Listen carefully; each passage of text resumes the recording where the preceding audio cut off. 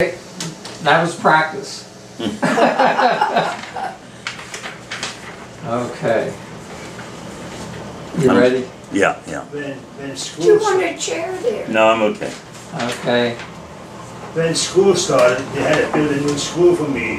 That's where we started, 1930. Yeah. Hello, I'm Doug Wegman, along with Carl Brown, representing the Oley Valley Heritage Association. We're here interviewing my aunt and uncle Ruth and Lawrence Houp and my father and mother Levi and Bettye Wegman about their youth, the memories and events of years ago. It is May 31st, 2017. Now you can start. You go first. No, go ahead. You have to tell me what you told me before, you didn't have it recorded. What? You have to tell me what you told me before it's not recorded. Couldn't hear. He didn't have you recorded, Oh, yeah, Yeah. no. but now you tell me again. Oh. Well, we went to a one-room school, and we lived up in the hill, and you had there to come late, so we would run down through always so we wouldn't be late. And there was a potbelly stove in the middle, and when they called up grade, you had to go up front on a bench for your class. And we were like one big happy family in the one-room school. But we had all kinds of kids. We learned to swear a little bit, and the worst licking I ever got, I used that language, and boy, Daddy gave it to me. And then I was so upset that he did give me, when I went out of the porch, I swore again, and he heard it. Then I got a real one. I don't swear anymore.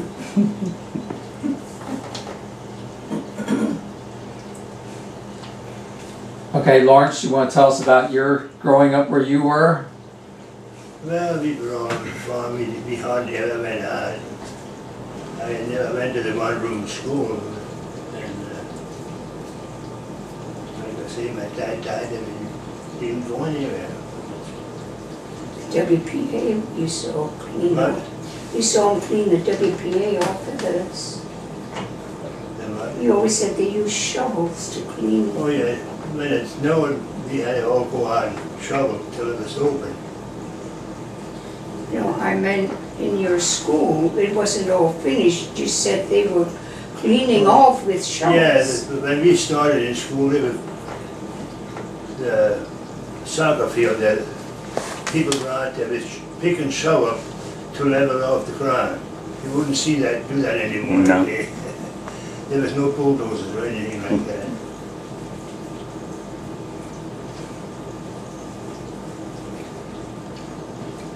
Well, living with a list here, so a couple of things. Like I said, my first job was at home on the farm. Then I was in the Army for 28 months. Then I came home and my dad said, what are you going to do? I said, well, I got to get a job. He said, well, you can start working from here for $25 a week. I said, okay, no problem. And I worked for 2 months, $25 a week, and then I got married. Then I got $50 a week. You needed double then. But the worst part is my wife worked as a topper over in the knitting mill. She made more money than I did. Yeah. Those were such a few of the things I looked at here. As far as the dentist is concerned, we were 8 children. We didn't know what a dentist looked like. And of course I had better teeth than at the age of 16. I had all my teeth pulled and I played in ever since. So that was one of the things that time. And you hardly ever had a doctor. No, we didn't have Mom got us over everything. We had Dr. In Oley, Grimm. Dr. Grimm was our doctor of Mule, but Dr. Burlett was a doctor that brought us into the world. Old Burlett. Getting back to the one-room school, we both went to one-room school. I went there till I was in 8th grade. And, Yeah, it was pretty many Wegmans in the one-room school. And Every 2 years it was one. we had Neoma Garrett. Now, I don't know if you know Neoma Garrett. Neoma Garrett was our first teacher. And she was on the school board when right after I got on the school board. So when I graduated from 8th grade, Neil McGarrett took me, it was only 2 of us in 8th grade, took both of us to Crystal Cave. We never saw Crystal Cave or anything. And bought me my first Sunday. We stopped at Kutztown Diner and she bought us each a Sunday there. That was a good teacher. Yeah. Then another thing came to my mind, and I know Lawrence will never forget this. Lawrence had got a brand new tractor. And he was up here in the hill fields driving along the road and he didn't see a bump. And he upset the tractor and the tractor rolled down the hill, brand new John Deere. Brand new. Brand new, ride all the way down the hill, tumble, tumble, tumble. And I never forget that. Yeah, I didn't either. Did you ever get it fixed? Yeah. You got it fixed? Yeah, he had that tractor a long time. Okay, that's one other thing. Now, the other thing I just look at here, we didn't have electricity until 1937, I believe. 1937, they came and said, we're going to give you electricity. And we had a man come out, he wired everything up for us. And then we finished and they brought the lines in. And they said, now just let the poles burn a couple of days, you won't put the meter on yet. So that from there, then we had electricity. We did not have an inside bathroom. And we didn't have the phone either until I got married. But there we had an outhouse, if you know what an outhouse is. It's a little room outside the old lawn. Well, there's one right out here. Yes, and it's the same. He lives here and I knew that. Right, you know that. You remember that. All right, Ruth, tell us about working at the Bettye again. Well, when I got out of high school, I got a job at the Bettye and I only got $8 a week. And I had to give Daddy $4, and to go to work I had to give Harold Moyer $1. So that left me $3, and to come home I had to go in the trolley to Penn Street and then get the Jacksonville bus, and then I had to walk from there home. And I worked there about 2 years, but I didn't earn much. I didn't have much. I wasn't too happy about that job. But I worked at Cressonia Park. There I got paid real good. And What'd you do there? What'd you work I at? worked 2 different things. We worked at the bingo stand, and then I worked where we made waffles and ice cream. 2 jobs there, 2 different years. I worked at the playground also. I worked for my Uncle Eddie, Edward Heck. And he had a game there, Tito, Mussolini, and Stalin. 3 hits. And you paid, I think it was a nickel a ball. And you got, I guess, 3 or 4 balls for a nickel or something like that. And you try to knock the head off. And if you knock the head off, then you got a prize. And I remember he was my uncle. He said, Levi, you got to talk more. You got to holler at it. Get them coming in. But anyhow, I worked there for 2 summers with it. And it was a beautiful place, Cressonia Park. I just can't believe. But Katzenmoyer owned it, and he never painted or fixed them, and that man was killed on the West-Bank. They had to close it up. And he was killed, what? Yeah, because he didn't keep everything up. It was their fault, Cressonia Park's fault. You know, when they built this house, they said the bricks came out to pull the line with the trolley car. And they had to bring them up here with the horse and buggy. It was 1916. Yeah. Yeah. And you said you had a ride on the trolley, I right? had a ride in the trolley. Mom took me along to Reading, and I enjoyed it. I was big enough to remember it. I remember Do you seeing... know how long the trolley lasted?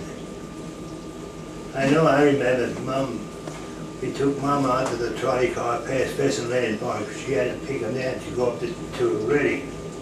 And I don't know how we got out back. I think 1931 was the last day it rained. I think it was 1931. Is that when it was? That's the last day it rained. I remember Well, it started, I think, in, I think it was around 1915 when it started. Yeah. It ran around 15 years. Did you ride it, Bettye? Yeah, I remember, I didn't know any of you, you know, but you, this trolley came down at on the other side of the creek. yeah, And then around up to yeah. Jacksonville. It was happy memories. It's a shame it didn't last longer. Yeah. Then they had trouble getting gas and stuff. How nice it would have been if we would have had the trolley. Yeah.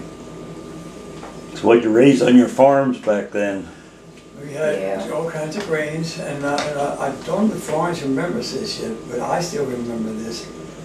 When Uncle Will owned the farm here, this farm here, and all these fields going up the hill here were farmed. And my dad said he often, many times, he'd cradle the grain. He'd cradle the grain, and then they'd tie it up in bundles. Sheets, yeah. In sheets, and then they haul it in the barn floor, and they put everything in, whatever came first, and the oats came last. And then you get Pepper Olinger. His name is Pepper Olinger, and he had a thresh machine. And in the first years, he had used horses to bring it up. Later on, he got a tractor, but the first years he came about threshing time, and he'd bring this little thresh machine up there, and some would have to go in the straw mow. If they put it in the straw mow, they'd have to tread it down, and but you did the oats first. Then I think the wheat came in the first, so the last to get threshed. But we put it on the barn floor and stack them top of each other, and they put the thresh machine right alongside the outside the big barn door, and put the stack over into the straw shed and into the straw bin, and then you thresh by hand. And before we had electric, everything was quiet. You had no radio or nothing. And I said about Uncle Hen, you used to hear him come up the hill with his mouth organ playing. And another thing, do you remember when Aunt Sue and Uncle Milt came up? We heard the horses had bells on, and they came up in a sleigh in the snow. Yeah. And Mom quick got the ice cream can out, and we quick made a can of ice cream. We really had a fun night that night. You always did with Uncle Milt and Aunt Sue. What kind of livestock did you have? Well, we had everything. We had a couple of cows, we had pigs, we had chickens, we had ducks, we had horses. Well, there was everything that time. It's just like the fruit trees. That time, all the farmers or the people that lived in the valley here, if they had a little orchard, they had one of each kind in it. And we had Baldwin apples, we had delicious apples, and we had certain kind of peaches. And I remember we had a certain strawberry, it was called Corsican. Yeah. That was the sweetest strawberry that was ever made, but it would rot overnight. You know, now they have them so integrated that they don't rot as fast. And during the Depression, we got the Sears book always. That's where Mom sent for a lot of stuff in that. And there was a little typewriter in there for $2.98, and I said to Mom, oh, I'd like a typewriter. And then she said, well, you go pick those black cherries, and if we can make enough pies to sell at market and make enough money, you can get one. Well, we only got cherries for 4 pies. They were 15 cents a piece, so it was only 60 cents. So I never got a typewriter. And it was Depression. I never had a doll either, but I was happy. We had a very happy family. I know 2 people that had 1 cow, and they sent milk to the dairy. Lawrence Trumhell and Mars Matthias. Can't believe that And they made a living on that. Yeah. Well, that time the creaming was here at Oley Valley, and I don't know when that closed. They were still running when I was little, but that might have been closed in what 30, 35 already. Yeah. The creamery, and I think they took the milk in on the trolley. Yeah. They took the milk on the trolley into the dairy, and I think it was St. Lawrence Dairy that time. Yeah, I think so That too. took the thing. I think all around here sent to St. Lawrence Dairy. Oh, I know. Then another thing we had F. Beaver's mill, the old grist mill down here with F. Beaver. And we used to always take our corn down there and he'd grind up for a corn chop. And that time he wasn't balanced feed. We made pig slop, and you had one coop of middlings, and you had corn chop, and you mixed that together in water, and you poured in the cement in the iron trough, and that's what the pigs ate for till they got them big.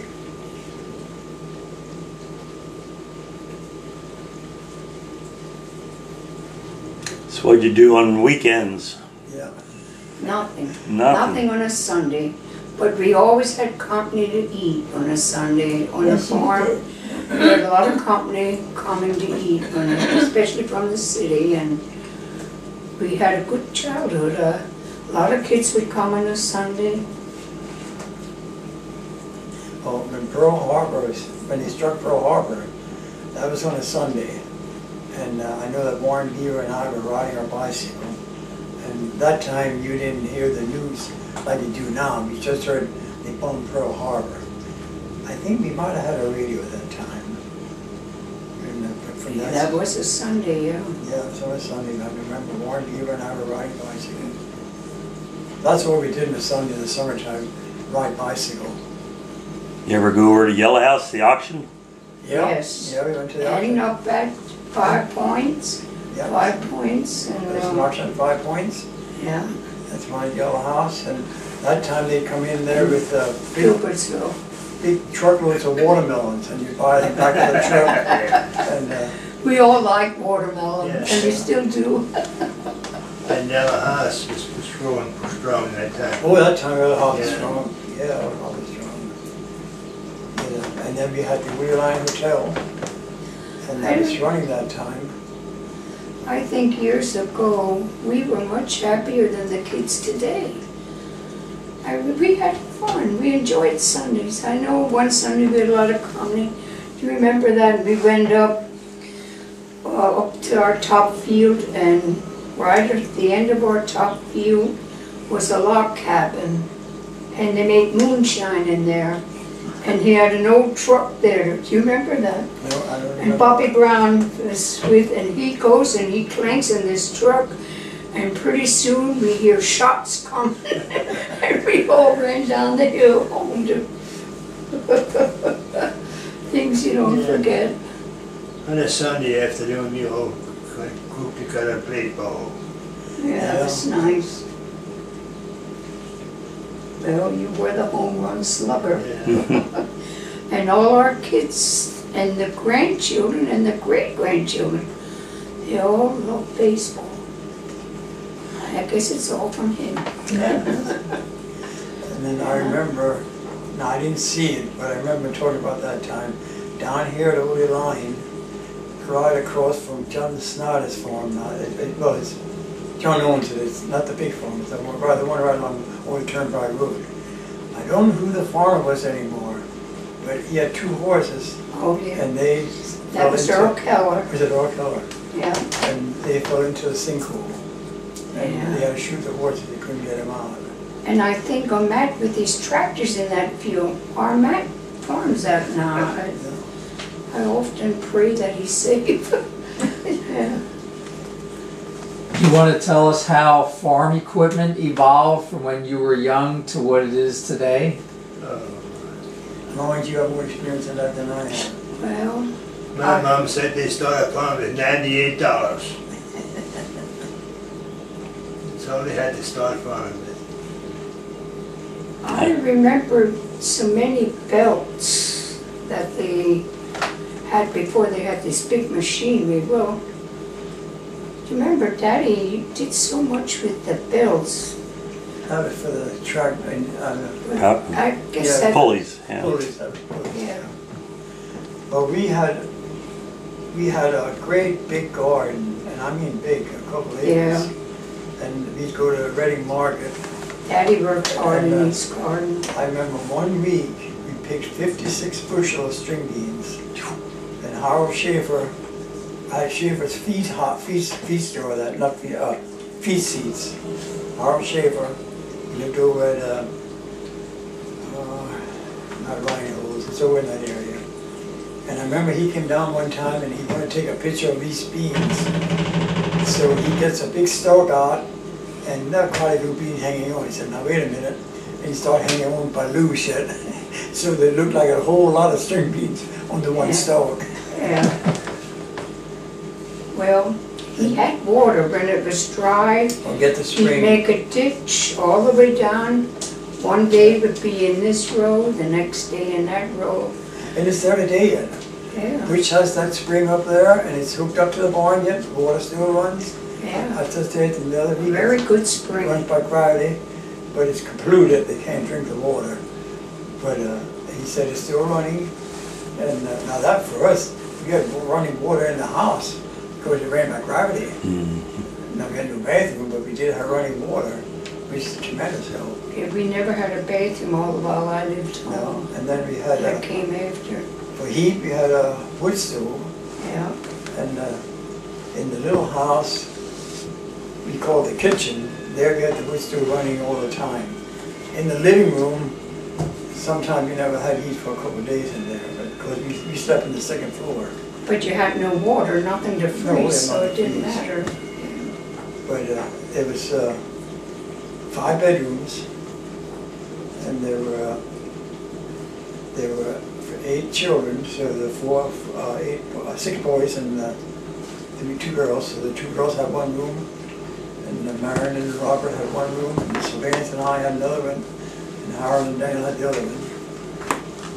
So, The house was full. and then I used to trap that time, and I'll never forget. I came out there one morning, and it's on the high field up towards Essex. And I had that trap there. I could not catch what was in there. So I think I put 4 or 5 traps there.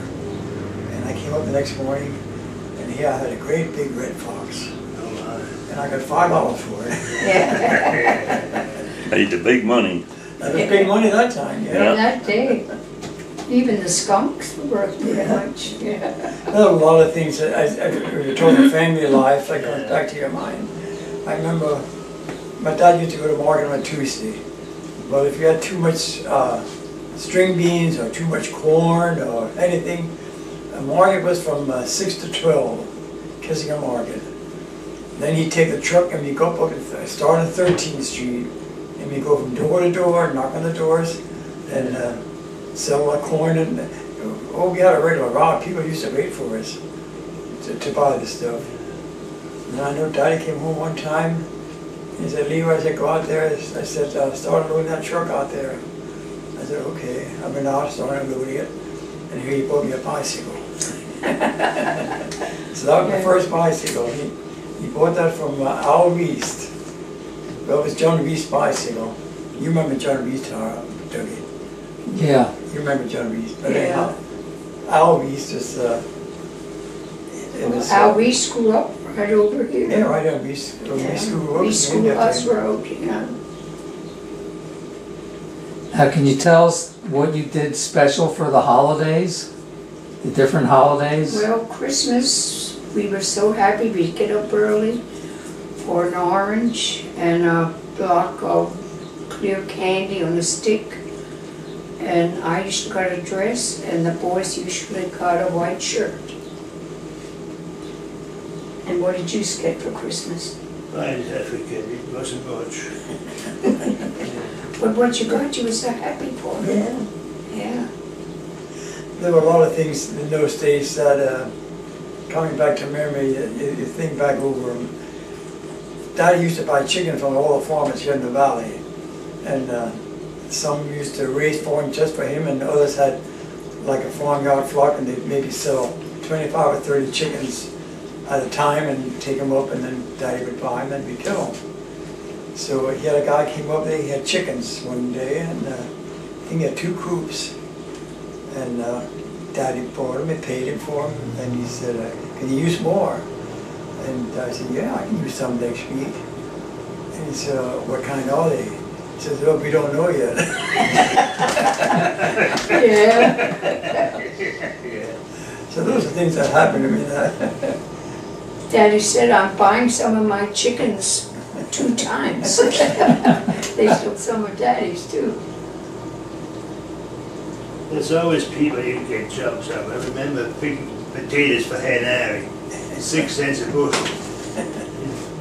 That's Get you happy to pick $100 a day. Yeah, I used to pick potatoes for Reiners. Yeah, and that time you were running this farm, and this long field down here, they had the potatoes, and I thought you'd never get to the end. To the end. And then you got in, it was $2 a day. Yeah. I don't remember you being here living here, but I remember Harold was here to sale. Yeah. Harold Pressman. Pressman, yeah. Yeah, Pressman. And then we had, if we needed any kind of repair of materials or tools, that time Jake Keane was in business. He's over in he was in Oley that, you know where he was? You know where he was, Just off Main Street there in Oley. Right off Main Street. So we go over there to Jake Keane and we get all our, whatever we needed for supplies. And then up in the other corner on Main Street in Oley, we had Charlie Glaze. Do you remember Charlie Glaze? Yeah. Charlie Glaze was, he was the storekeeper, and he carried anything and everything also.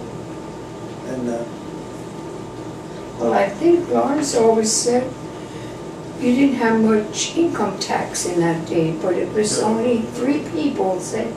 I remember there was only 3 people that paid tax, you know, George Clam, Jake Keane, and Charlie Glaze. Yeah. yeah. That changed.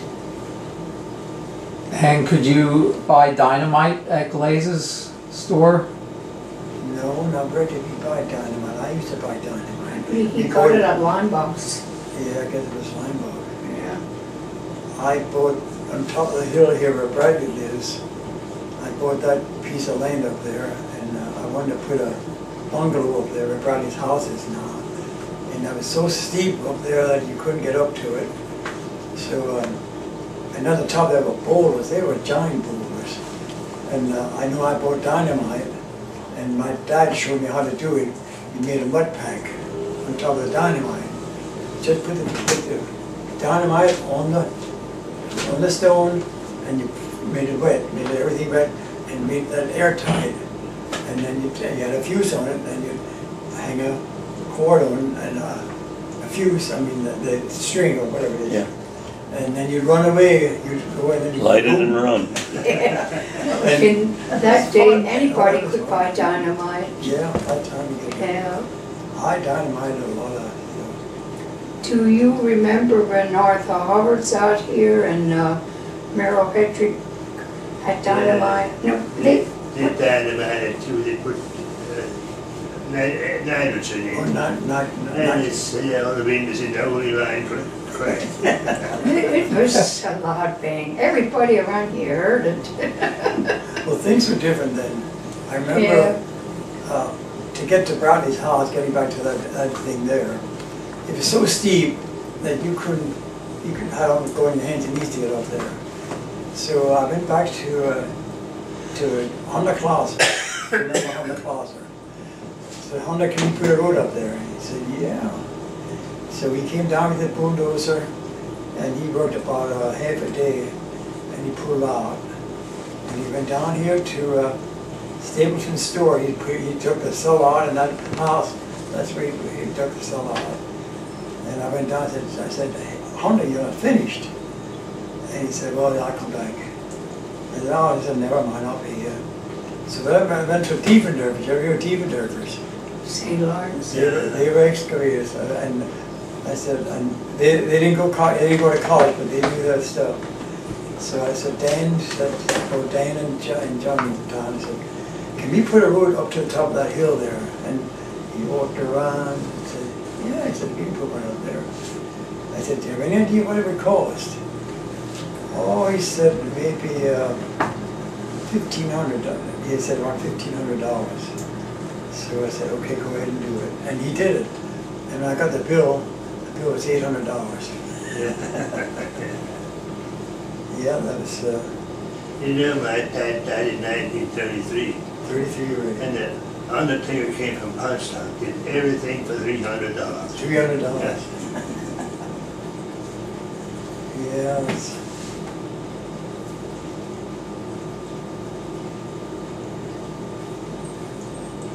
okay, 1949 is when I built my house up here.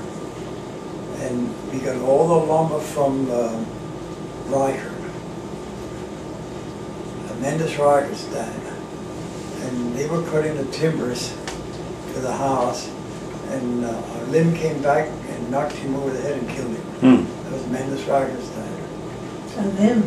A limb came back, a tree fell down and a limb broke off, and that was like an arrow. Killed him right in the spot. And where'd you get the stones at? My stones in my house came all from Rockland Township. That's right down there near Lowboxville. Before you get to Lowboxville there. But Joe Hardline, he lived down there too. As you go back the road past the gunning club. And there to the right is where they had that hill was full of stones. And that time it was $15 a ton delivered. Today I think you might pay $150 a ton for stones like that. When I first started selling fertilizer here, I used to get it for $49 a ton. A ton. Yeah, it's things are really inflated. Bettye, your daddy worked at St. Lawrence, didn't he? At the dairy. No, she worked at OVHA mill. Oh, OVHA Daddy? mill. Your daddy. Yeah, he No, worked. he was a weaver. Oh, it's a weird mill. It wasn't a hosiery though. Oh. It was a Broom wool. box. Wool. Wasn't it Wool. broom box? Broom box? Yeah. It was right down there at below the chapel at St. Lawrence. And now we don't have none of those no more. No. No, It's a shame. I don't know what they do with that big building. Do they use that? The building? I think a Glick owns one of them. So That is Brumbach Mills in St. Lawrence. And the other one, I don't know. I think Dr. German, I believe, had both the other one. He has the house right next. Did you play any games when you were young, other than like baseball and softball and stuff? When you got company, that's all you did, or, Board games. yeah, Sure. yeah. yeah, got a bunch, a lot Even- of fun with a 10-cent punch ball and a broom handle. Yeah, I just see on here it says school activities. even the one-room school, we played a lot of games. Well, we play volleyball. Yeah, You have a soft sponge ball, and you have two sides on either side of the building. yeah. And you throw the ball over the roof, and whoever catches it will run around the corner to the next side. And as soon as you came there, you had to freeze. Yeah. And then they try and hit you. And I did that with my grandchildren over the wash house. I enjoyed my grandchildren.